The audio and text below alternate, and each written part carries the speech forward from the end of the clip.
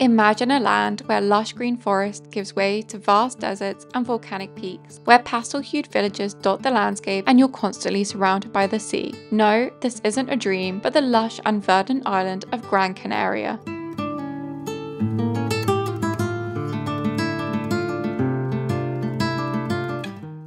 Welcome to Gran Canaria. This is the second most visited of the Canary Islands after Tenerife, and over the next few days we're going to show you the best things to do on the island. One of an archipelago of islands which is situated off the west coast of North Africa in the Atlantic Ocean, Gran Canaria is a dream destination all year round thanks to its temperate climate and wealth of activities. So without further ado, let's get into the best of the island.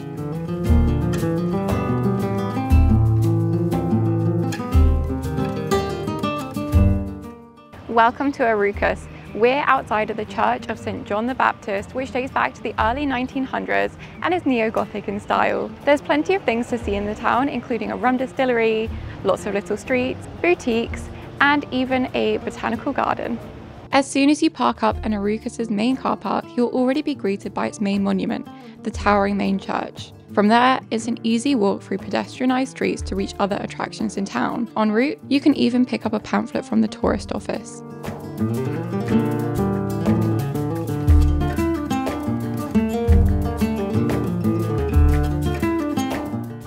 There are a surprising number of museums in town, and one is dedicated entirely to stone quarrying. We grabbed a sandwich from one of the local cafes, which was surprisingly tasty, before heading into the Central Green Park. The municipal park is conveniently located close to the Arucas sign and covers around 2.5 acres. Full of plants and paved walkways, Arucas is sometimes referred to as the town of flowers, and in this oasis you'll soon see why. This is the main museum in town and is where you can find a lot of gorgeous artworks, including sculptures in the basement. It's also where you can learn more about the history of this town and the surrounding region.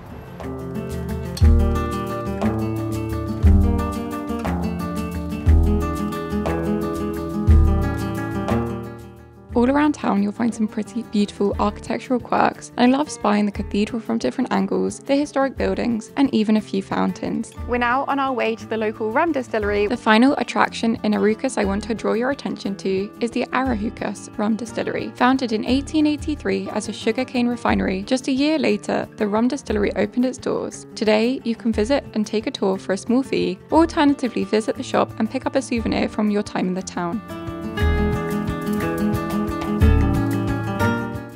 Around a 5-minute drive away, you'll find another botanical treasure. We've just arrived at a small botanical garden on the fringes of Arucas by the name of Marquesa Gardens. They date all the way back to 1880, and so let's go and explore them. The car park is free, and from there you'll walk through a floral tunnel to be transported into a garden paradise that will take around an hour or so to explore.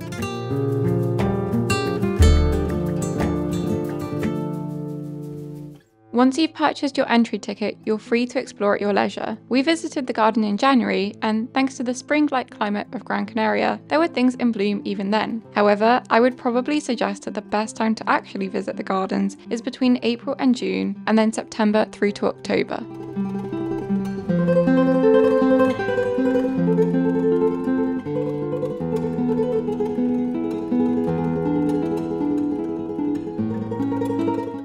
If you love bird's eye perspectives, then before you leave the Arucas region, you'll want to head up to the recently renovated Mirador de la Montaña de Arucas. Provided it's a good day, you'll be rewarded with stunning views of the town, its cathedral, and the surrounding area. There's a shaded picnic spot, ample parking, and even a few signs explaining the history of Arucas.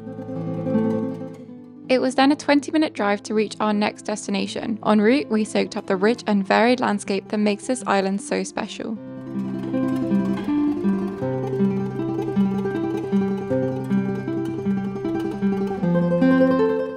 Welcome to Cenobio de Valeron, which was a communal granary used here in the Canary Islands until the 15th century. Today, it's an archaeological site you can visit for just €3. There's a free car park at the base of the steps up to reach the archaeological site. Cenobio actually means monastery, but this is a misnomer from a false legend that young high-class women slept there until they were ready for marriage. High up on the Montaña del Gallego, this settlement and storage area was built by pre-Hispanic Canarians 800 years ago before the arrival of the Spanish. They made use of the rich volcanic rock, carving out storage space with flint stones. The result is over 350 cavities laid out over several levels. The entire visit will probably only take you about 20 minutes if you read all of the panels and go inside the different areas, but it's honestly so fascinating and amazing to see the caves carved out of the rock face that it's definitely worth a detour. It was then time to drive to our final stop of the day in order to see a little more history and taste some of the local food.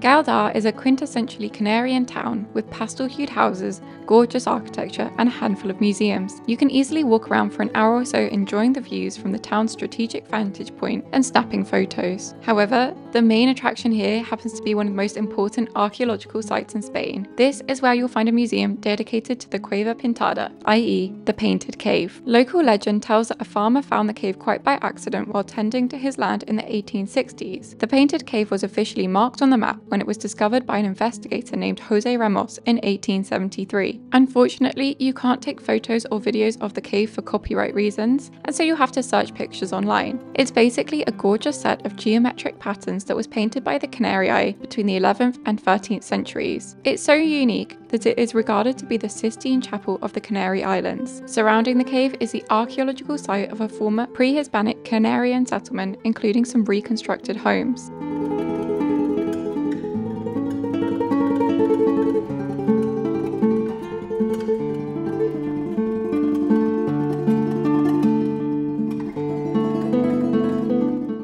We then headed to a lively nearby tapas bar to sample some local food washed down with an ice-cold beer. The bartender was really friendly. It was warm enough to sit outside with a jacket, and I'll probably be dreaming about the olives for years to come.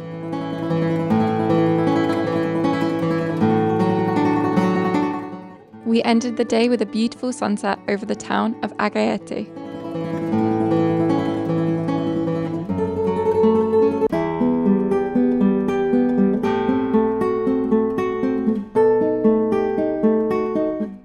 We've just arrived in Firgas, which is a village in the mountains around half an hour away from Las Palmas. The village is also known as the Village of Water, and is also known for the Paseo de Gran Canaria, which is a walkway running through the entirety of the village and is one of the most beautiful places to walk in the Canary Islands.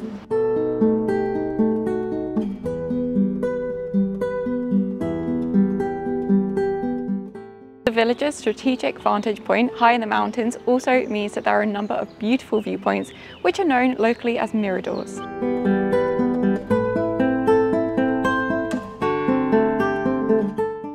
One of the more historic buildings in town is the church, which is situated on Plaza de San Roque. Free to visit, it was built in 1845.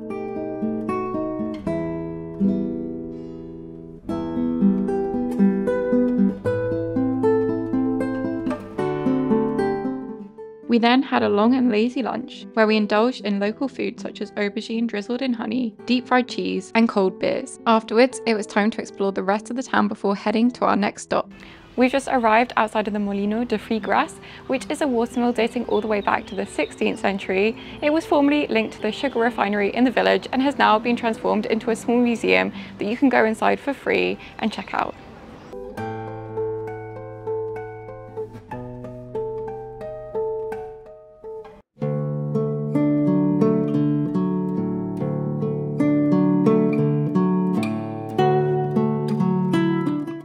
The final attraction in town worth checking out is a set of mosaics depicting scenes of the Canary Islands, while you're surrounded by the sound of a gently flowing river.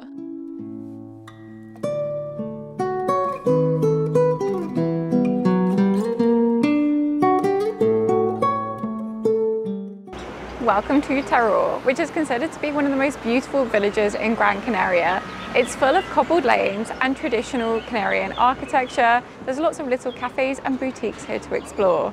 It's in a valley surrounded by high peaks, and so even if the area above is clouded, down here it's quite pleasant and clear. I would personally set aside around 2 hours to explore the town, as there's definitely a lot of beautiful architecture, some really lovely cafes where you can sit and watch the world go by, and a few main attractions. This basilica is dedicated to the Virgin Mary of the Pines and was built between 1760 and 1767. As you can see, it's neo-Gothical and Baroque in style, but it's closed unfortunately until 4 p.m. as it closes during the middle of the day. And I think I saw a chicken over there. I think we found the source of the chickens. don't scare the mantuan. No, don't scare it.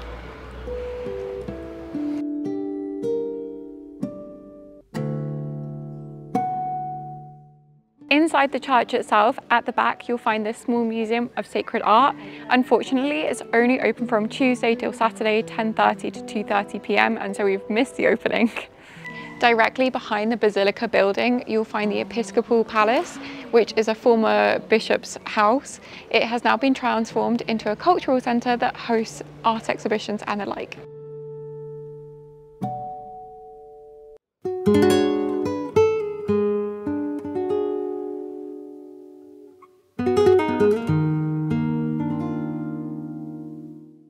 As much as I didn't want to, we then had to leave to visit the next place in this guide. We've just arrived at the Botanical Gardens of Gran Canaria. They're completely free to visit and were the life works of 20th century Swedish-Spanish botanist Erik Ragnar Svensson. They're really beautiful and full of over 500 succulent and cacti species.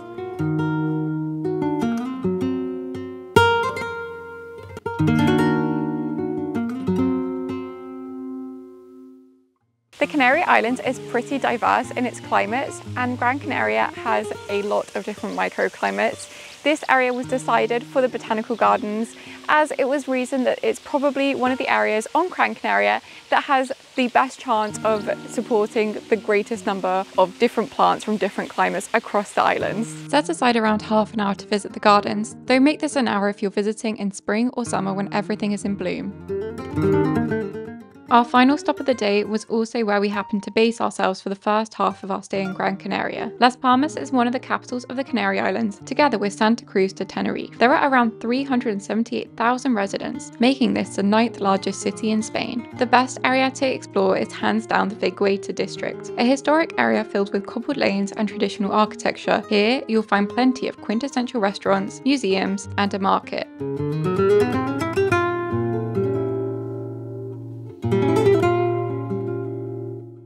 And after all that exploration was done, we treated ourselves with an alcohol-free beer at the Mercado del Puerto. The next day, the weather was bright and sunny. Honestly, the weather changed so frequently here that our weather prediction was often wrong for the day. So we decided it was time to enjoy the viewpoints of the island. If you're not really into beaches, then you don't really need to worry, as there are so many beautiful landscapes that you can explore. Our first stop was at the viewpoint of Zamora. You can see an old washing station here, as well as admire the view and even grab a coffee at the cafe. Just down the road, you can soak up the vistas from Mirador de Miguel Unamuno, where you can see all the way out to the ocean. There's ample parking here, so you could even enjoy a picnic in situ.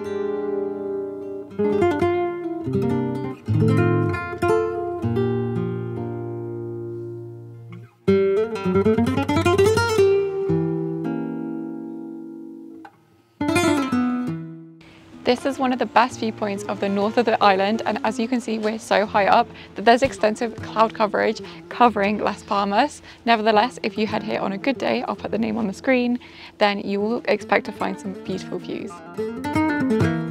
To be honest, the mountains of central Gran Canaria are just mesmerizing, and you won't be able to help but stop to take photos at many viewpoints along the way. One of the most charming of the mountain villages in the central part of Gran Canaria is a small settlement by the name of Artenara. This is Gran Canaria's highest village and sits on a giant natural balcony surrounded by rocky mountain peaks. We decided to stop for lunch here at Artigaya, which even had vegan and vegetarian dishes on the menu. Like most of Gran Canaria, the main church in town is free to visit and boasts a belfry made of red stone from Tamadaba.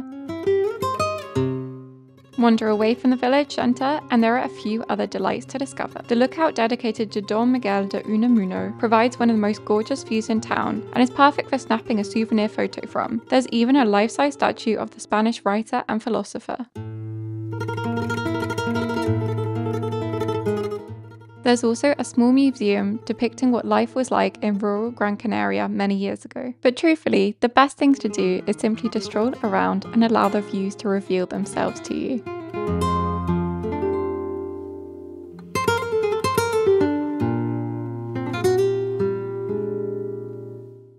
If you head to the edge of the village, then you'll find a small chapel carved out of the rock face dedicated to the Virgin of the Cave.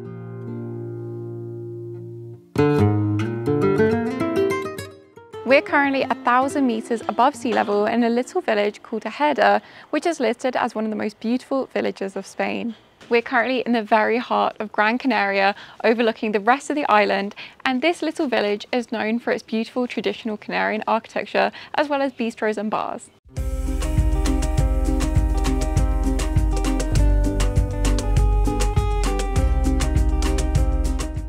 Tejeda has a population of just under 2,000 residents and is located on the eastern edge of a volcanic crater that bears the same name.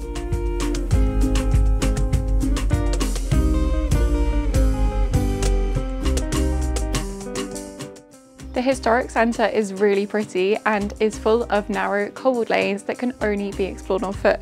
You'll only need around half an hour to see everything, although you'll want to set aside an hour if you want to have a drink at one of the cafes near the church. The entirety of the town is surrounded by the Sacred Mountains, which is a World Heritage Site and just adds to the beauty of the place. Hello! Everywhere we've been has been so full of cats, I keep getting distracted by them as we're filming. I think we should rename this video Cats of Gran Canaria.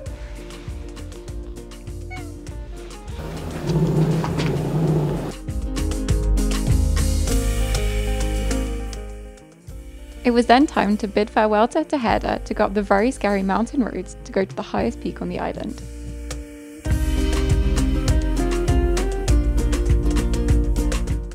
This is Pico de las Nieves, and at 1,949 meters above sea level is the highest point on Gran Canaria.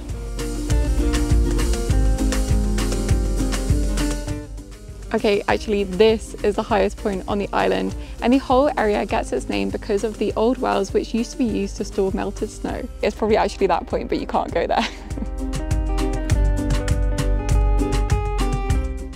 We then drove back down the mountain through the scary mountain roads to our second hotel in the resort town of Playa del Ingles, which is a great base from which to explore the south of the island. After checking in, we feasted on Spanish tapas dishes made vegetarian at a delightful, if a bit slow, restaurant by the name of El Lagoon. After an early night, the next day was spent doing a different activity, which I haven't mentioned yet, and that is hiking.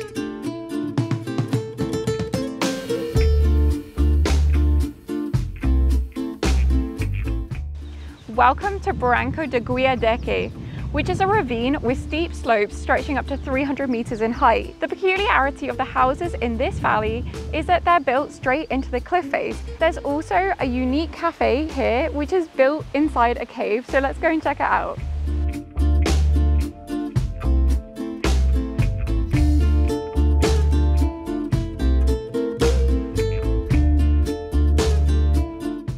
It's really amazing to see all of the rock homes, but there's one mistake that a tourist has just done that I highly advise against, and that is peering straight into people's homes, trying their doors and going in their front gardens. So just kind of admire from a distance if you come here.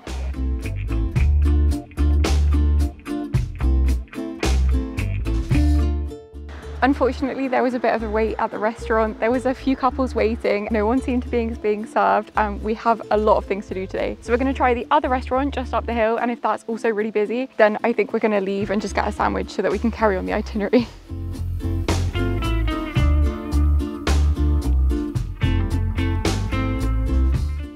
We've just arrived at Restaurante El Centro, which serves up a number of Spanish tapas dishes, and there are a few vegetarian options on the menu. We're actually inside a cave, and so it's pretty cool in here all year round. We've just driven around 10 minutes, parked up the car, and we're at the next ravine along, which is called Barranco de las Vacas. And many people online said it's reminiscent of the landscapes of Utah, so let's go and check it out.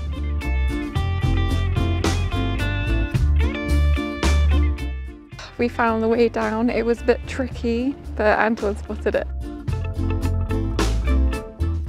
You'll need around 15 minutes to hike down into the ravine, and make sure to wear comfortable shoes as the trail is pretty rocky and uneven in places. There's a lot of corners around here that look like they've been used as toilets, so definitely watch your step. I actually didn't think we were in the right place because we couldn't see any of the canyon-like rock forms that I'd seen online. However, what you need to do is carry on along the valley and go under the bridge. From there, you'll start to enjoy the rock forms. There are a few things I should say about this place, including that it's it's very, very touristy, and so you won't be the only people there. Be a good tourist, I think that goes without saying. Take your trash with you, don't deface the rock faces, and be kind and courteous to other visitors.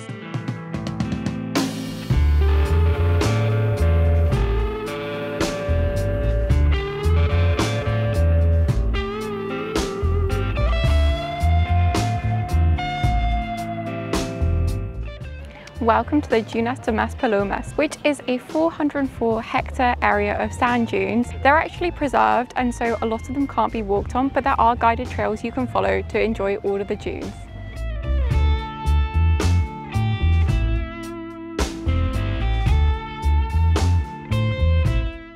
I personally think that the best time to visit these sand dunes is at dusk, when you can enjoy all of the beautiful candy colours dancing across the sky and across the dunes.